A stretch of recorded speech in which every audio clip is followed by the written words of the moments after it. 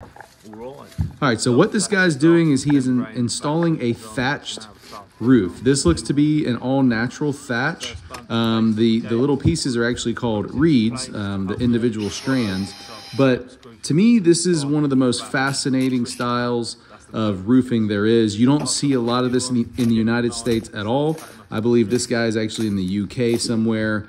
But the crazy thing about these is they basically died out to a degree when asphalt and other types of shingles came out, because they were regarded as basically a poor person's roof.